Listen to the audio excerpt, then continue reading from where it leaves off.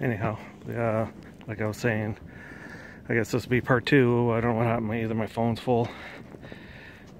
Anyhow, I won't drag this on too much longer, but yeah, I used to, the wood that I'm piling up now, I used to haul it full length or 12-foot lengths in the dump trailer, have this thing running, slide it, and since that wood isn't very big in diameter, it would cut this pretty quick.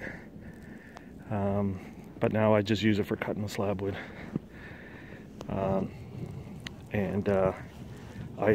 I try to cut the wood in the wintertime. Like now, like I was saying yesterday, I just dropped the trees right in the middle of the road.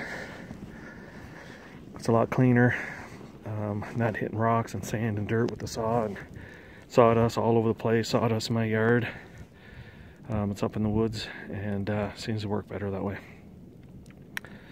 Anyhow, this will be it for this video. Talk to you later. Bye.